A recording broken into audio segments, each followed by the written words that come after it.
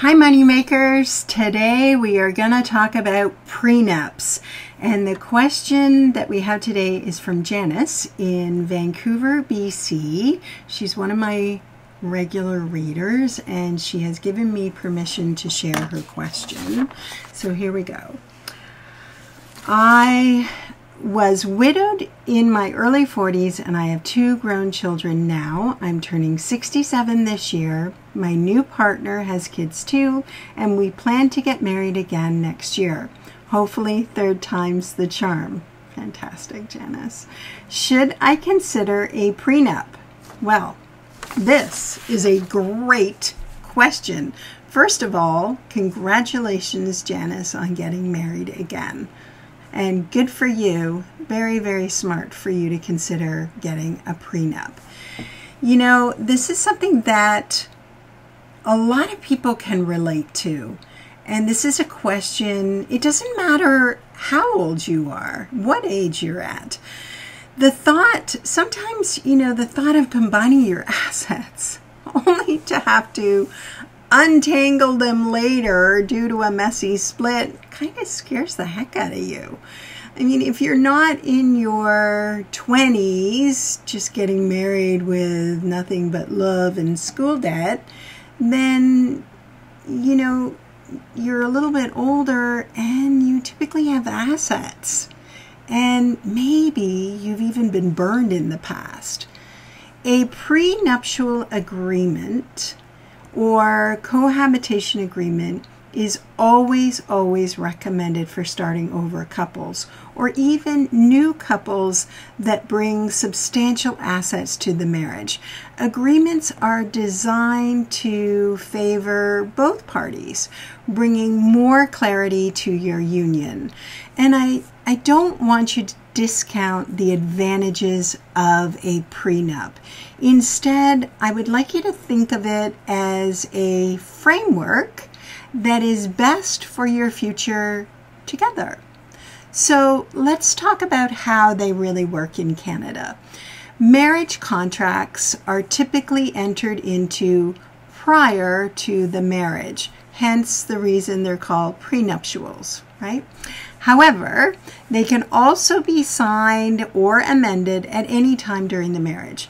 They are extremely beneficial for comprehensive estate planning, which includes death succession. So you want it to include what will happen should you predecease your partner, especially if you have dependents that need to be cared for, like children or someone or even an elder. So you want it to have the death succession piece in it. Of course the prenup is designed to state how things will be separated if you have a future divorce or separation.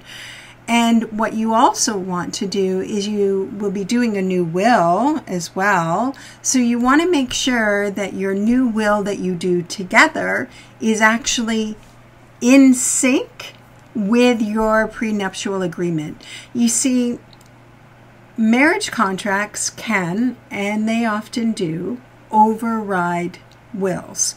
So let me give you an example.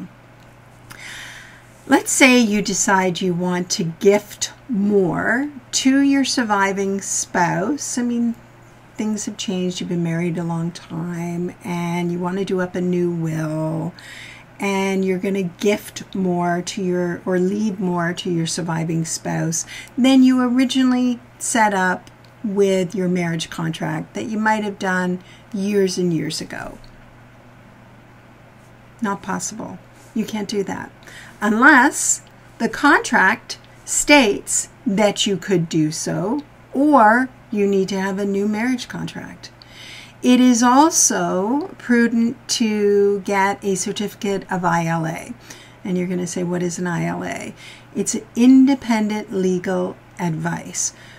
And the reason why you want ILA is so that the marriage contract itself is less vulnerable to be challenged or to even be set aside by the courts in the future if you pass away and if it's contested by family members.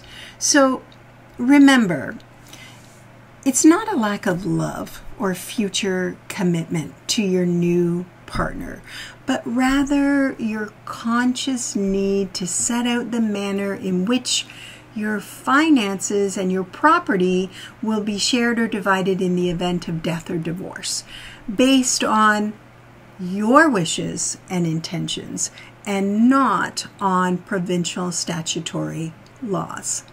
That was a great question, Janice. Thank you for sending it to me. And thank you for joining me today.